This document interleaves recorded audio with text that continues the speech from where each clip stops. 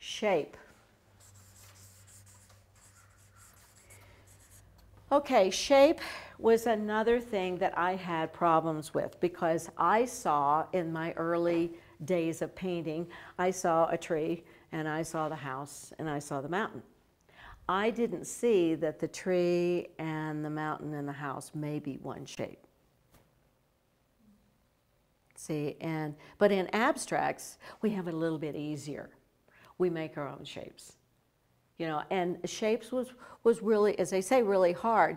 So what I would do is I took a notebook, and when I found a shape I liked, I would draw it in the notebook because I wasn't really good at thinking them up. So I had a whole notebook of shapes, and it made it a lot easier for me when I was doing my abstracts because I'd say, oh my gosh, what am I going to do here? I'd flip from them, oh, I like that shape, that'll fit perfect. So look at that. I mean, when you're out, look at shapes. When you're looking through magazines, look at shapes. Find these shapes that really turn you on. And you will find that there are shapes that you like and that you use all the time. And you'll also find that you're either an organic painter or you are a geometric painter. Now, I'm a master gardener, and I assumed that I would be an organic painter.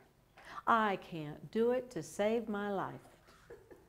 You know, I am a geometric painter. It blew me out of the water.